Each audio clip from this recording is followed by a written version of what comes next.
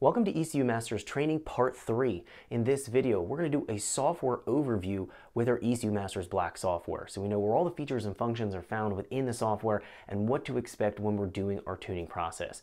We're going to have a lot to cover, so let's jump into this video so we can check this out. Okay, so let's get started. We're going to be taking a look at working with our ECU Masters Black software. In the last video, we covered how to create a custom page layout. And what I have open here right now, as far as the layout goes, is going to be what I've supplied in the training course. This is specifically the main tuning page layout template.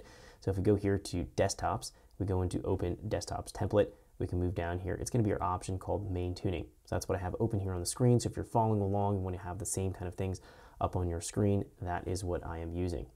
So let's turn our attention to the bottom of the screen right now to get started with this training tutorial. So we want to learn about the software features and things that we need to know in order to most efficiently tune and work with this ECU Masters Black system. So looking down here at the bottom, we have this box here. It's flashing at us showing disconnected. We also find here we have some other boxes that are different colors. So things are going to be purple colors or green or black or red. And this is going to be essentially our status bar at the bottom of the screen. So at a glance, we can see if something has a problem. We can see if something's active or not active. So if things are in black, we can see right here, this is going to be showing us anti-like system state. That's going to be showing us black because nothing's happening right there. So if we look at something that's green, we can show here idle control state. That means that particular output or that particular control is going to be okay. We're going to find here if it's red, we can see here the cell light, check engine light. That's going to be telling us we have a problem somewhere, and if we actually move our cursor over that, we can see that the wideband is the actual issue. So it's going to be pointing us and guiding us and telling us what the problem is.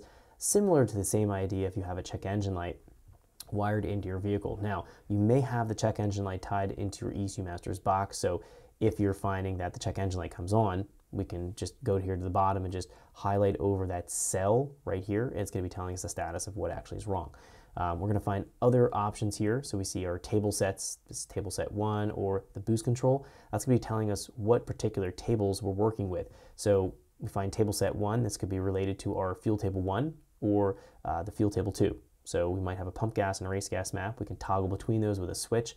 We'll be getting into the specifics with that in the training course. We don't have to worry about that right now, but we can see the status of what table set we're on. Table set 1, table set 2.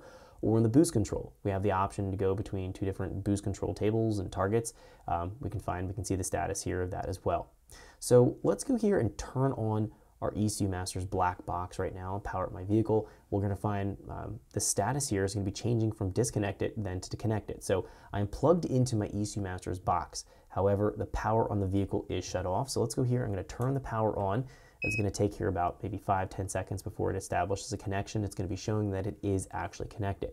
So we'll wait here, and we can see right now we're connected. So it's giving me verification that I am online with my ECU Masters Black box and it's connected to my laptop.